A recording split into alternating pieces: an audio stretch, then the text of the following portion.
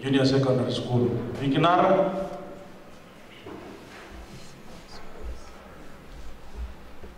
Thank you, Professor, for your presentation. Mine is a question regarding language and technology. I want to mention that there's quite a number of students who are here who just come from a Kiswahili class.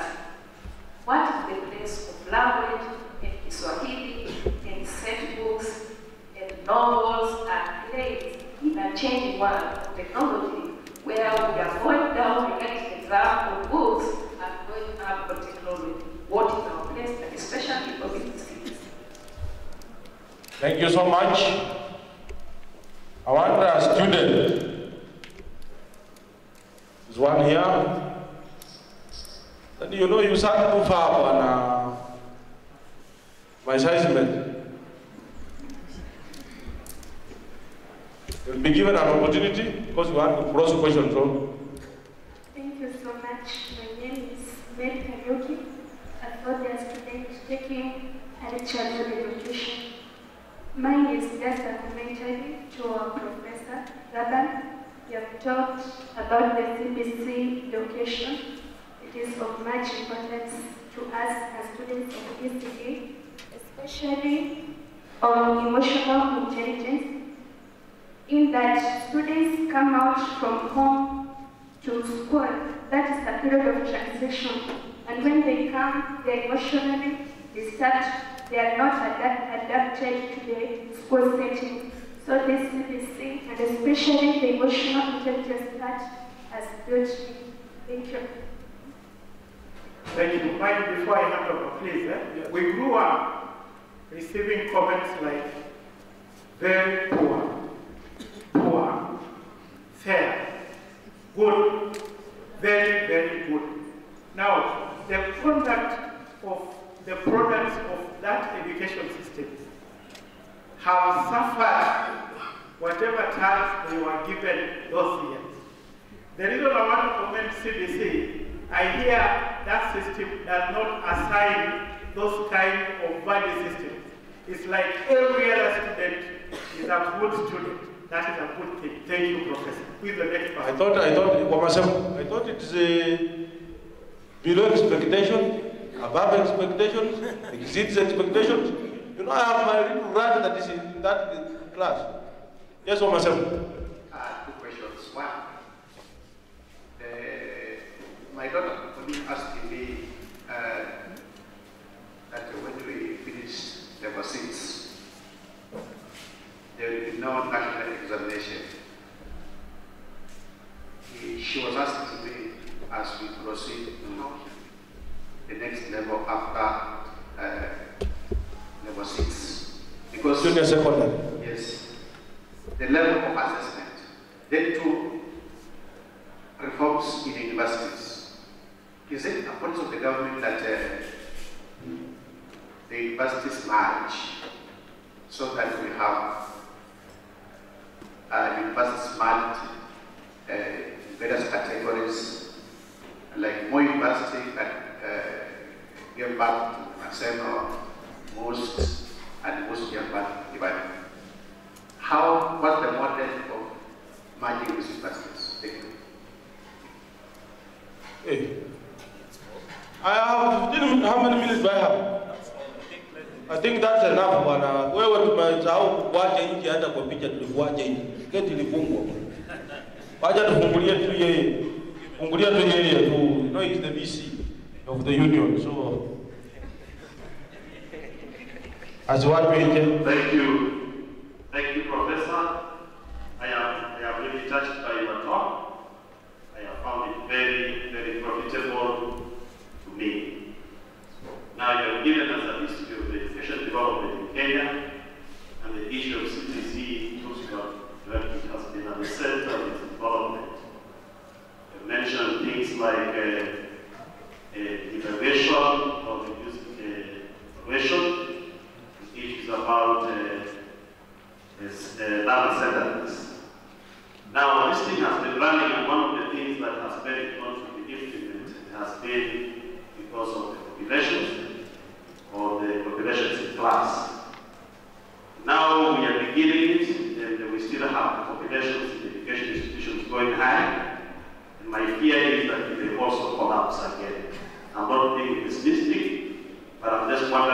what measures have been put in place so that it does not collapse again. Thank you. Thank you so much. I close the chapter. Professor, 2 questions. Mine, hold on, Mr. Hold on. Mine now to close the chapter. Is CBC a political project or a professional project, given the manner in which it has been presented and it is being implemented? In regard to what you presented and what we know as the stages of curriculum review, curriculum development, and curriculum implementation. 2, based on your presentation, CBC seems to be about technology. Is CBC equal to technology? Thank you and welcome. Makofi kwaka akikuja.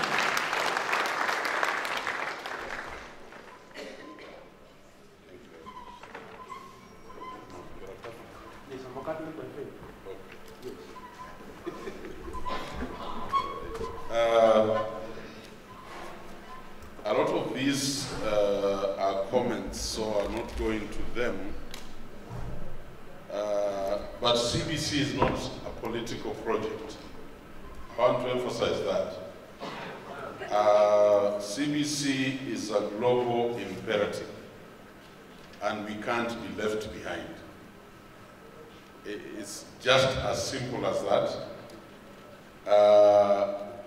But I agree with the feeling some people have that it has been too politicized.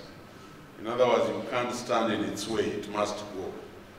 Those are 2 different things. But we are hoping that our cabinet secretary and the government will take a more softer approach. Because education is a soft area. You can't force people to do things. You convince them to do them. CBC is not equivalent to technology, but CBC sits on a technology platform. It sits on a technology platform. And that's why it's important that everybody ensures that we have adequate resources in technology to move us to the next level. I agree with our union representative on population, and that's the biggest threat. It's all about resources. That's why many of us were of the opinion that we should have done this very gradually as we build the resource base. You know, get it piloted, thoroughly worked on in class 1 as we buy time to build infrastructure, so that by the time junior secondary is transiting into senior, the facilities are available. So I hear your point on population. The merging of universities. I think it's hard to run away from a certain reality that Kibabii University was born out of need. So to merge it, I hope nobody is thinking that you will demolish Kibabii University off the surface of the earth. You can merge it administratively. That's different.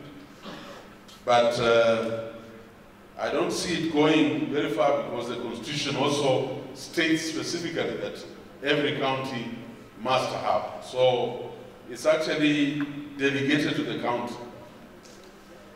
Where we have a county with more than 1, 2, 3 universities,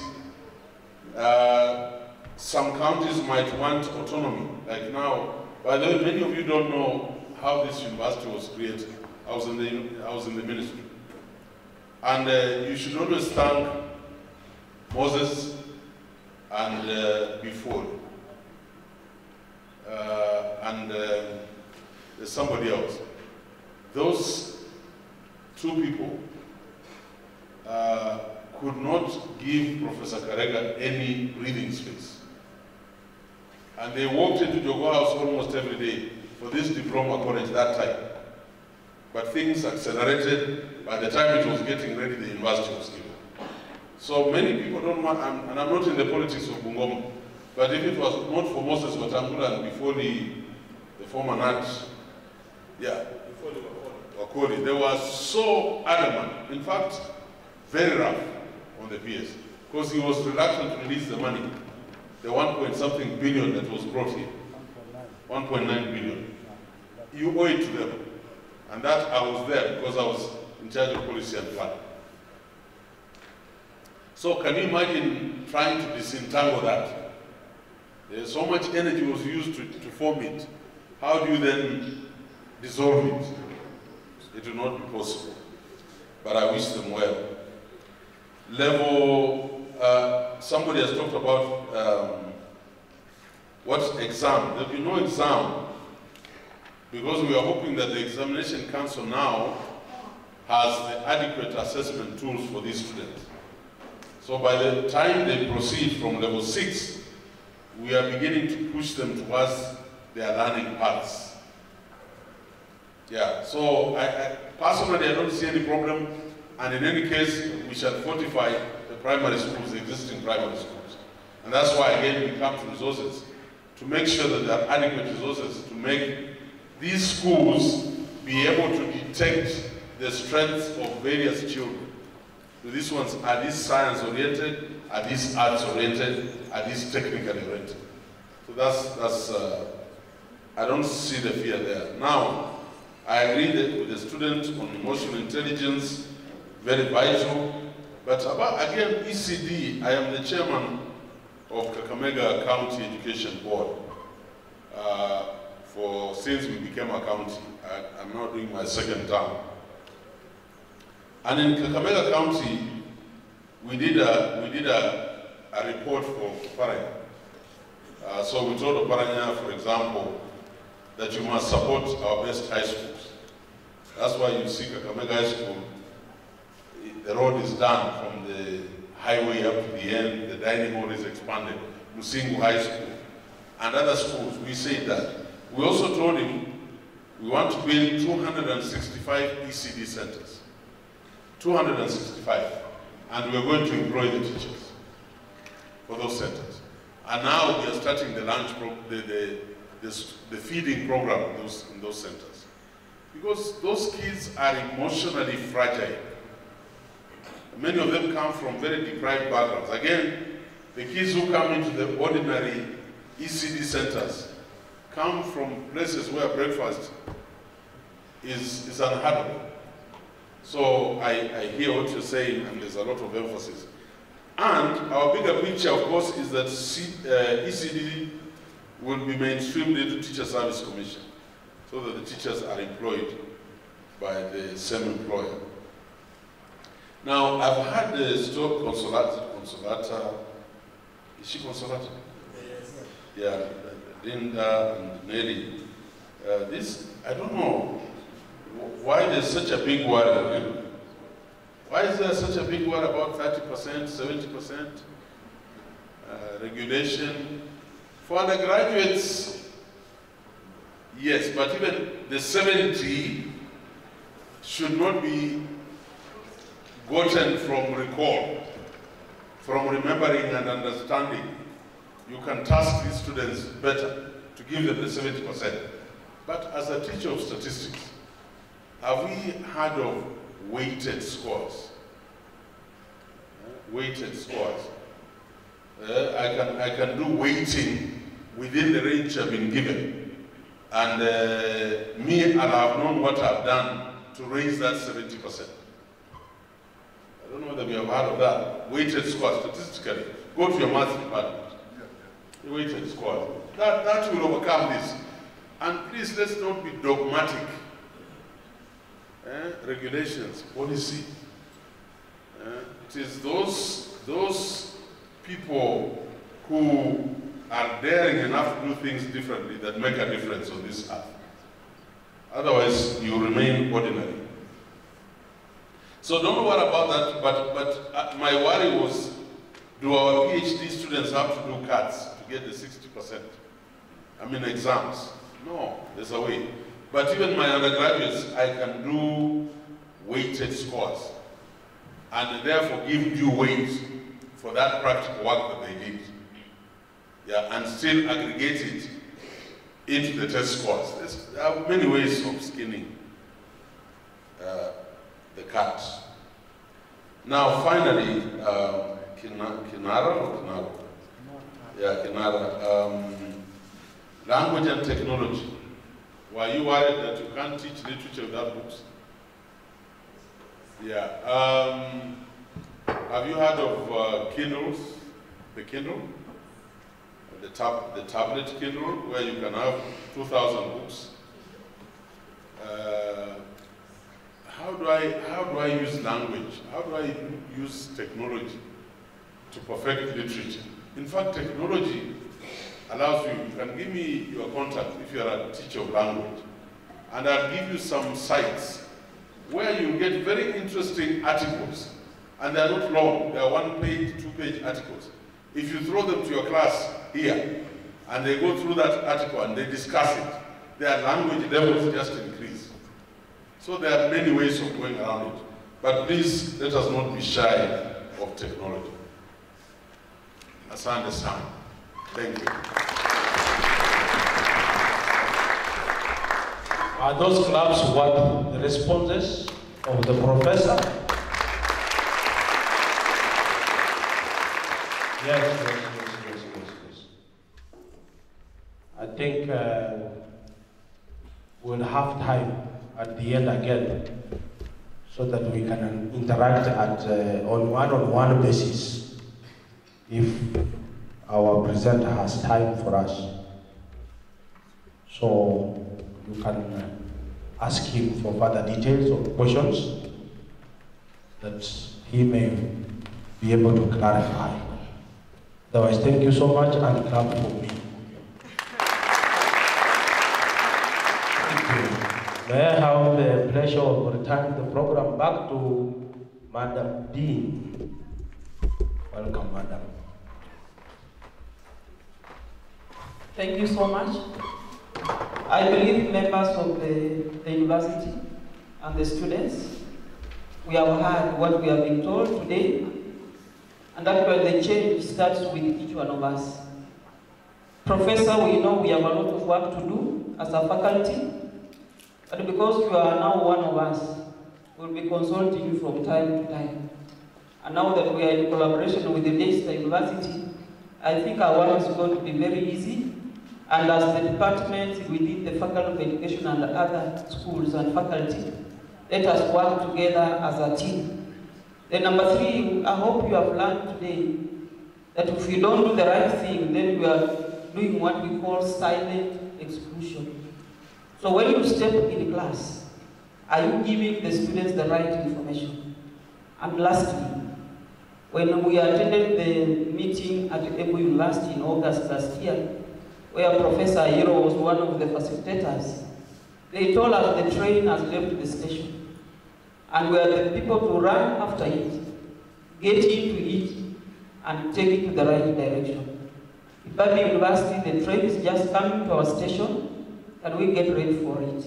At this moment, I want to welcome our Deputy Vice Chancellor, Professor Ayiro, who will give his closing remarks on behalf of the BC. Welcome, Professor.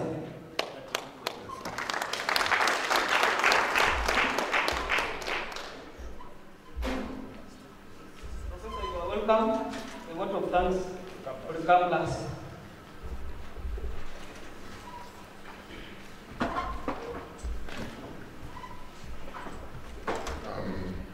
Our facilitator, Professor Ayiro, my colleagues, Professor Tua, Professor Siamba, the deans who are here, directors, CODs, heads of department, professors, lecturers, graduate assistants, PhD students, masters, undergraduates, and even all students, including comrades. Good afternoon. you excited as me? I think my needs were met more than I expected. I'm standing here on behalf of the Vice Chancellor, who is Natalie Kota, and also on behalf of my colleagues. They are together with us. Their needs or their expectations have also been fulfilled. I want to comment on one or two things that Facilitator told us. One of them is he gave us an opportunity. He saw something, you know, you need somebody from outside to tell you where you are headed. That we need to do a proposal so that we can do one or two. And the biggest challenge is to enable students computer ratio to go high. I think we are going to start on that. When he said that, it put in my mind even other things. So thank you for that challenge. Professor Mutua, you are not with him, but he has challenged us to work on it. So we'll take on it. I will make sure the school we did with you, and we do something. About CBC, I was so surprised during this last day when we said everybody must transit. Yet we are still worried, where do my students go? You want your students to still go to Kenya High. You want them to go to Alliance, Starehe Boys. You want them to go where? Lugulu. And we are in the advent of going to CBC. Why are we worried about that? Again, to turn things around. We have always been told that, when you hear results, you hear it's Alliance who has done one. Kenya High, and then a school down here called Timbuktu, you know its results. The facilitators helped us to see why. The biggest problem is resources. When he says resources, maybe he didn't elaborate. One of them is human capacity, as the teachers, then equipment, then laboratories, then libraries, etc. I agree with him that as a nation, we need to do a Marshall Plan so that we keep every school with those things. That way you're not worried whether your daughter goes to Kenya High. That's where we should be going. We have what we call equalization and equity to education. Finally, may I comment on that issue of ICT? When I joined here, I got a project with the name called ERP. I took 3 good years of my strength trying to download it down. Maybe my approach was poor. But whenever you go to a lecturer, want them to do something on the computer, you are like challenging somebody to do things they have never even tried. For example, even as far as yesterday, you get ahead department. We were supposed to do course allocations a month ago before people come for this semester. But they cannot present you a course allocation. And when you insist they give you, they are prepared in a very confused manner, and they have signed it. You tell them to do it, they go again, they come back. The reason is because the real person working behind this computer is not the enemy. But they admit it is somebody behind it. This is not the times when you let someone do for you your work. You should know every comma and every full stop in every product pricing. I'm glad that Commander is smiling at me there. He presented this course allocation 1.5 months ago, and I congratulate him for that. He didn't give me a lot of things. That's where we should be going. So colleagues, I was not doing it for myself, it's for you. The world is going to recognize it, whether you want it or not. Finally, I've been challenged here, I don't know whether you can allow us on this. The deans are humbly requesting me, the academic dean, the deans, they are all academic, that you allow them benchmarking in your university. So they may visit you for 1 or 2 days, if you don't mind, to learn. Isn't that a great idea? So, may God bless you, grant you even more favor than I. You are already very rich. We share almost a name. By the way, my name is not Ayiro. I'm Kibabii with a B.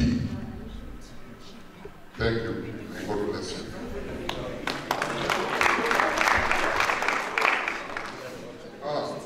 We have a B. I take this opportunity to declare this workshop officially lost. Let's appreciate Professor Ayiro. Let's appreciate him. Thank you. Yes, guest of honor, sir, with your permission, now we'd like to invite Dr. Kadian Wanyama, the Dean School of Business, to briefly move a vote of thanks. Thank you so much. The MC of today, Dr. Brian Sigoro, and also Mr. Makari Makoko. Thank you so much. If they have done, can you appreciate them, please? I'll be very, very brief because of time. I would like to appreciate each one of you for coming. Just turn to your neighbor to the left and right, say, thank you for coming. Secondly, I want to thank the sessions, the chairpersons of the various sessions for doing it very well. I want to thank the following people, Dr. Robert Mafula, for the opening prayer. I want to thank even the faculty that organized for this